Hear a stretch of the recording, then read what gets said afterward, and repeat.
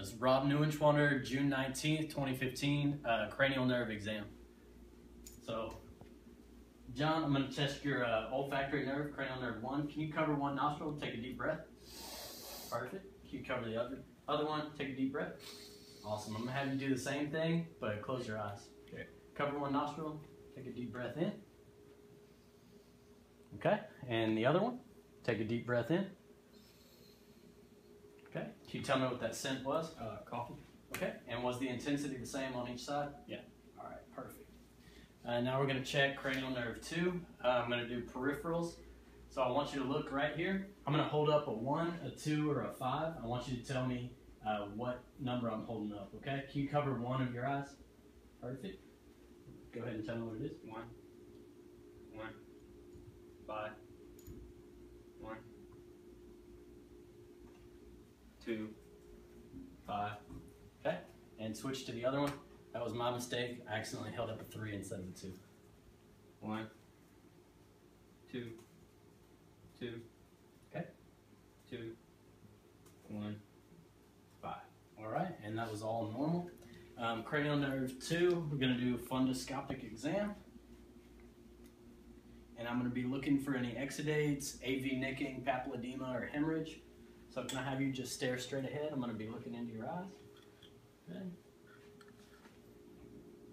And the red reflex is right there.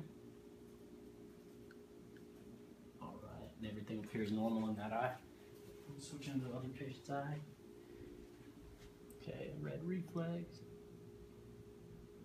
All right. And this eye also appears normal. Okay.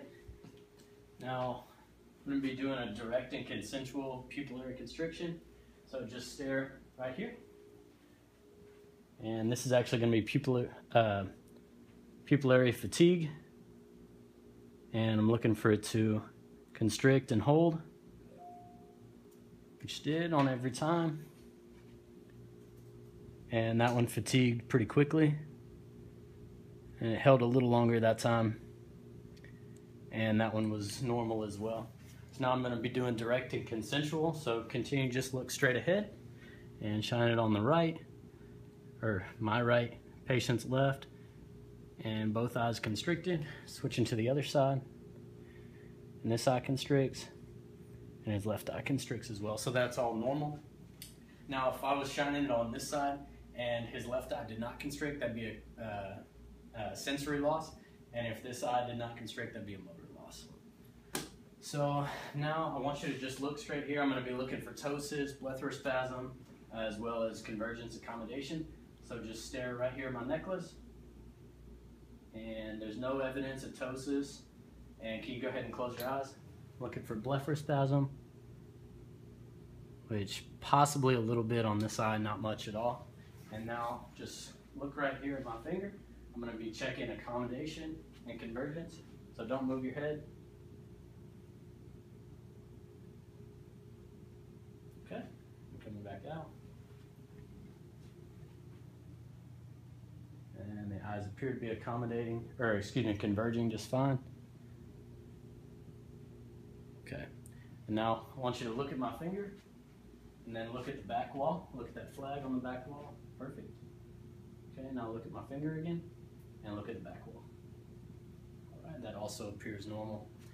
So now I'm going to be testing the field of gaze. So I'm going to be doing an H in space and an X in space. So don't move your head at all. Just follow my finger with your eyes. And looking for any saccade movements, nystagmus.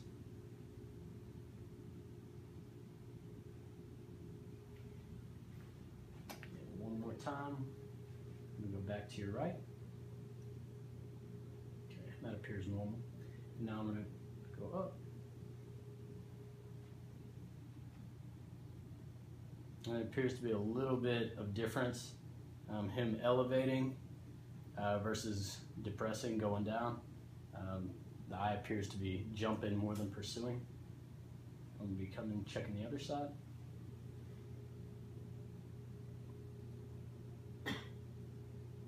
Back up.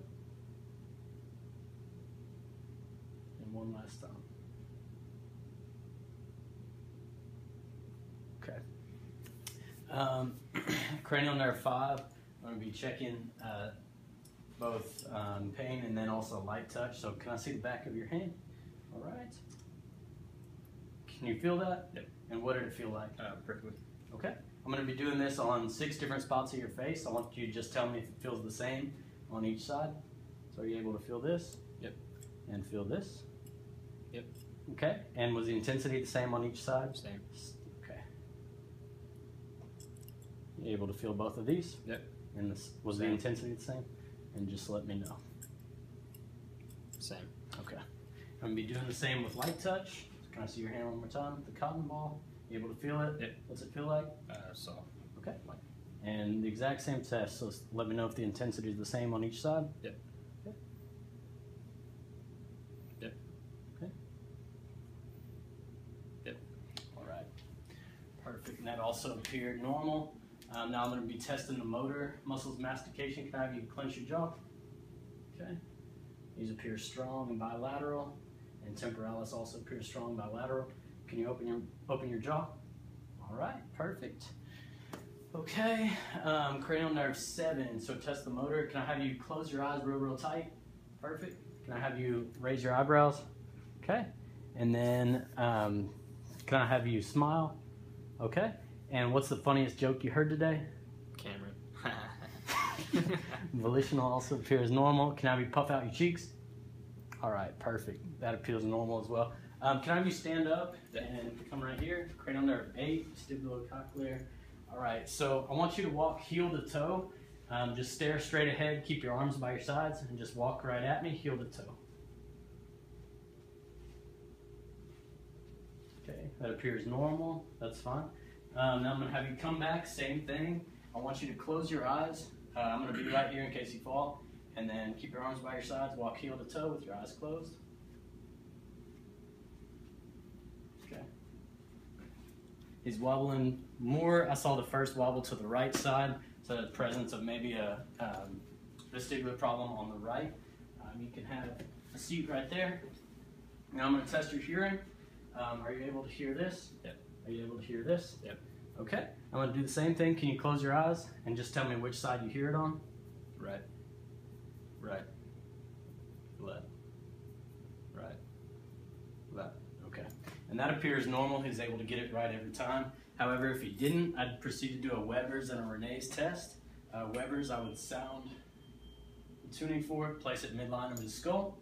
And if the sound lateralized to one side, I would test that side with the Renee's.